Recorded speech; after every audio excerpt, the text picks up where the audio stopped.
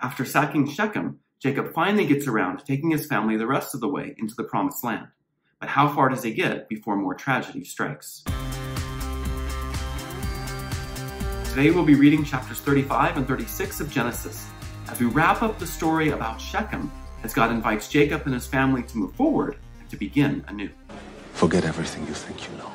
Beginnings always arise from other endings, and so these chapters will begin a new cycle in the story of the ancestors. We left off last time after the sons of Jacob had just sacked the city because of the crime against their sister Dinah. And now they are called to leave this place of death and destruction and go to Bethel. And if you recall the meaning of the word, this refers to the abode of God, a place where God has become present to the other ancestors in the past. And so we ask the Lord to bless our reading of these stories and give us wisdom and understanding. God said to Jacob, "Go up now to Bethel. Settle there and build an altar there to the God who appeared to you while you were fleeing from your brother Esau." So Jacob told his family and all the others who were with him, "Get rid of the foreign gods that you have among you. Then purify yourselves and put on fresh clothes. We are now to go up to Bethel, and I will build an altar there to the God who answered me in my hour of distress, and who has been with me wherever I have gone." They therefore handed over to Jacob all the foreign gods in their possession, and also the rings they had in their ears. Then, as they set out, a terror from God fell upon the towns round about, so that no one pursued the sons of Jacob. Thus Jacob and all the people who were with him arrived in Luz, that is, Bethel, in the land of Canaan. There he built an altar and named the place Bethel, for it was there that God had revealed himself to him when he was fleeing from his brother. Death came to Rebekah's nurse Deborah. She was buried under the oak below Bethel, and so it was called Allon Bakuth. On Jacob's arrival from Padan Aram, God appeared to him again and blessed him. God said to him, "You whose name is Jacob shall no longer be called Jacob, but Israel shall be your name." Thus he was named Israel. God also said to him, "I am God Almighty. Be fruitful and multiply. A nation, indeed an assembly of nations, shall stem from you, and kings shall issue from your loins. The land I once gave to Abraham and Isaac, I now give to you, and to your descendants after you will I give this land." Then God departed from him. On the site where God had spoken with him, Jacob set up a memorial stone, and upon it he made a libation and poured out oil. Jacob named the site Bethel, because God had spoken with him there. This passage begins with God telling Jacob to leave Shechem. There wouldn't be much there left anyway. It's destroyed. And the Lord tells him to travel to Bethel and reminds him that this was the place where he had appeared to him when he was fleeing his brother Esau so many years ago. And so in many ways, this acts as a bookend to Jacob's spiritual journey. This was also the place where God had first appeared to Abraham and where he had pitched his tent. And now it is interesting that Jacob is told for him and his family to get rid of all the idols that they have with them and all the jewelry that pertains to the foreign gods. Of course, remember that Rachel had stolen her father's idols, and I'm sure they must have picked up a number of other ones while they were living so close to the Canaanites and were really under their bad influence. And so they are told then to leave everything, change their clothes, and prepare themselves to go to this sacred place. And this ritual speaks to a deeper meaning as well. They are to recommit themselves to the one true God and to remove themselves everything, the teachings, the practices, and the behaviors of the Canaanites. This is further illustrated in the instruction to purify or wash themselves and change their clothes. Remember the last we heard of the sons of Jacob, they were killing and plundering. So both literally and figuratively, they would have been covered with blood. Later Israelite readers of the story would be familiar with purification rites and understand the meaning within the law by the time that this is written. Washing and changing was a sign of them turning back to God, and from a ritual perspective, allowing them to enter into the presence of God. And Bethel has become a holy site. In this context, they are removing the filth that they took on in Shechem. Jacob and his family traveling to Bethel also seems to begin the custom of traveling to this place as a pilgrimage. We're also told, in spite of Jacob's fear that their enemies would attack and defeat them based on their attack on the town, a great fear descends on them instead. Even though they would have greater numbers, they don't dare go against the scheming house of Jacob.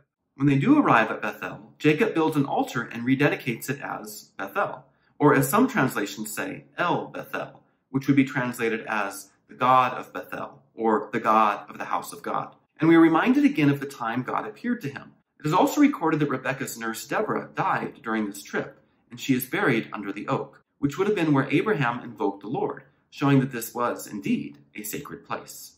The next few verses seem to be a continuation of the story from chapter 32, rather than where they sit in the text, giving us more detail regarding the blessing that Jacob wrestled from God, or his angel. This is indicated as verse 9 starts by telling us that this happened on his arrival from Padan Aram, which is where Laban lived. As we read the full blessing, his name is changed from Jacob to Israel, and he is promised to be the father of a great nation. However, there seems to be a little bit of a discrepancy here, as then Jacob sets up a pillar and consecrates it and then names that place Bethel, even though we were told that the wrestling event took place at Peniel. And so both of those stories seem to have been combined into this one text about his family coming to Bethel. And so, with this little flashback, let us continue and see what happens as they leave. Then they departed from Bethel, but while they still had some distance to go on the way to Ephrath, Rachel began to be in labor and to suffer great distress. When her pangs were most severe, her midwife said to her, "Have no fear. This time, too, you have a son." With her last breath, for she was at the point of death, she called him Ben-Oni. His father, however, named him Benjamin. Thus Rachel died, and she was buried on the road to Ephrath, that is, Bethlehem. Jacob set up a memorial stone on her grave, and the same monument marks Rachel's grave to this day. Israel moved on and pitched his tent beyond Migdal Eder. During this trip, Rachel goes into labor and gives birth to their final son, whom she names Ben-Oni, which means the son of my affliction, or my vigor. And yet Jacob calls him Benjamin, the name that we are more familiar with, meaning the son of my right hand. And in this tragic story, Rachel dies during childbirth. And so she is buried there on the road between Bethel and Ephrath. And Jacob erects a pillar which could be seen as a grave marker or tombstone. But before we go any further, I'd like to talk a little bit about where Rachel is actually buried, because there's some debate about it. And so I'll summarize an article that I read by Professor Aaron Dembski, which talks about where she might be buried based on the biblical evidence. So there is a holy site near Bethlehem known as Rachel's tomb, believed to have been built there sometime in the 4th or 5th century, and has been a site of pilgrimage for all three of the Abrahamic religions. But is she actually buried there? As far as we know, most likely not. And in fact, some biblical scholars are not sure that this is even the right place geographically. While tradition says that she is, what can we learn from the scriptural evidence?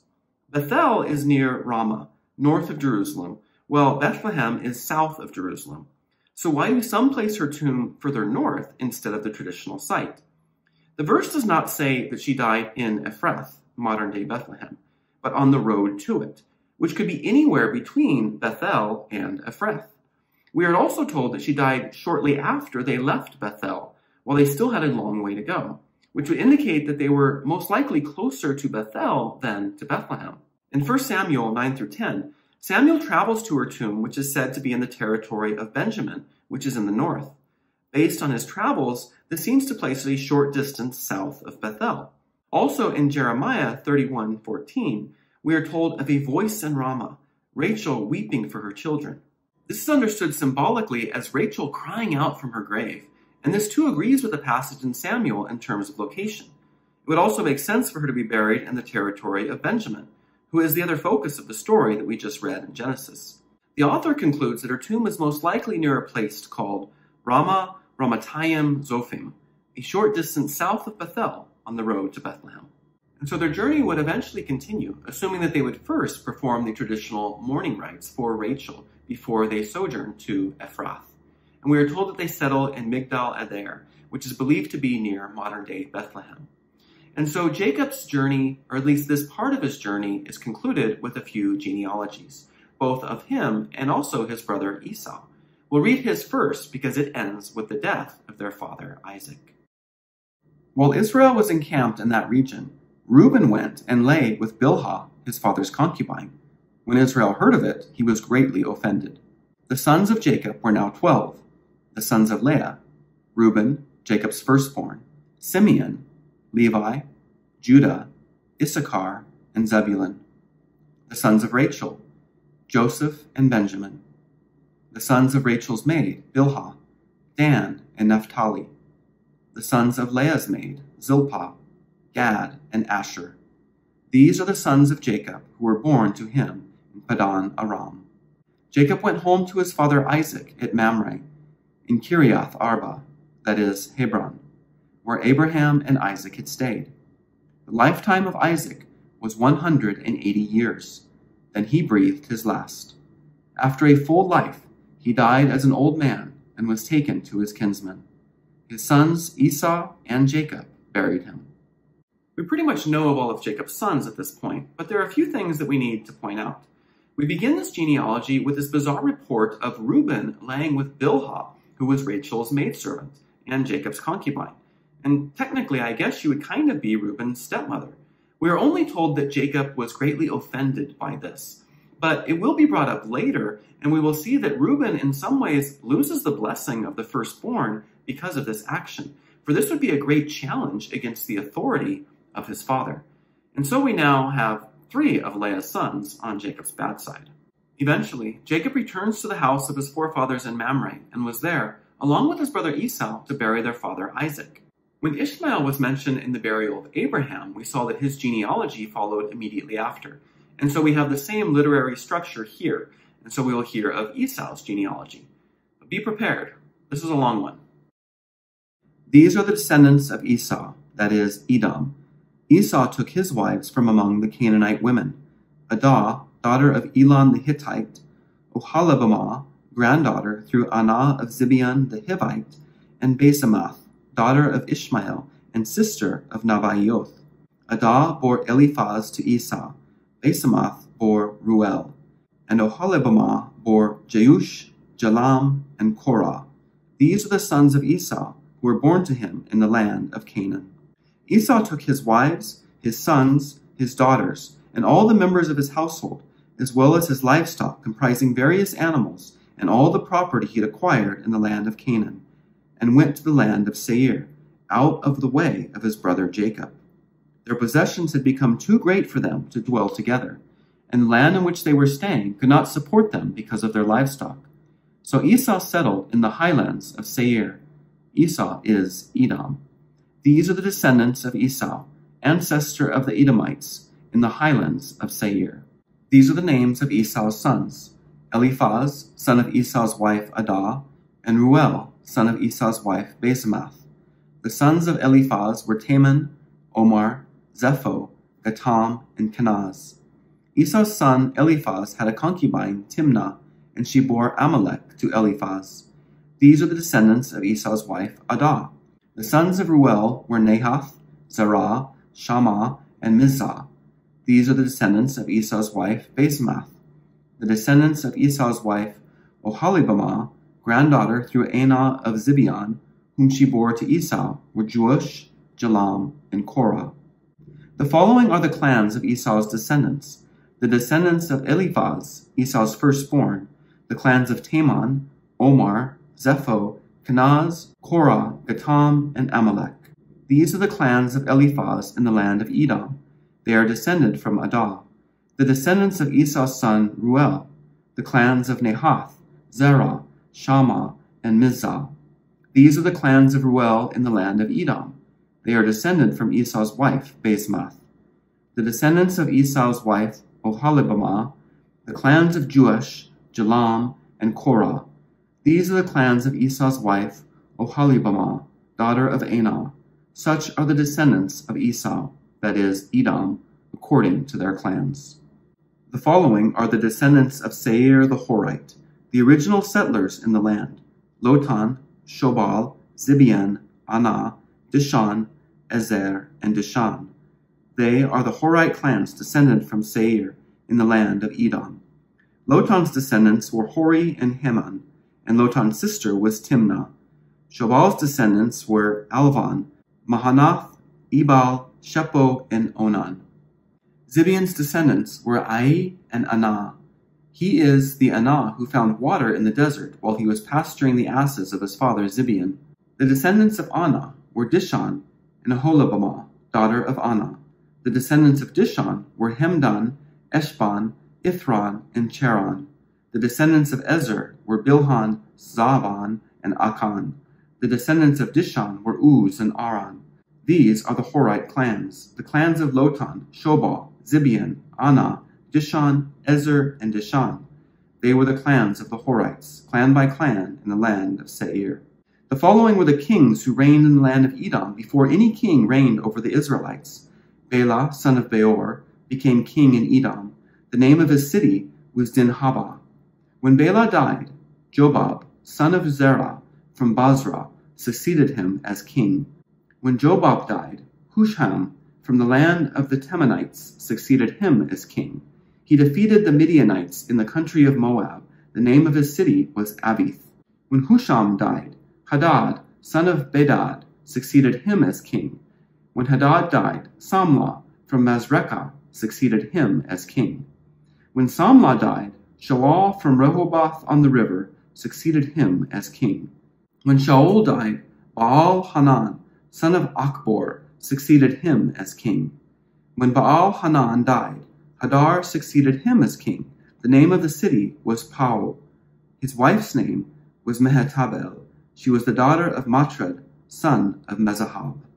The following are the names of the clans of Esau individually according to their subdivisions and localities. The clans of Timnah, Alava, Jeztheth, Oholibamah, Elah, Pinan, Kenaz, Teman, Mibzar, Magdiel, and Iram. These are the clans of the Edomites, according to their settlements and their territorial holdings. Esau was the father of the Edomites. I won't take a lot of time discussing this list because it is fairly tangential to the overall narrative.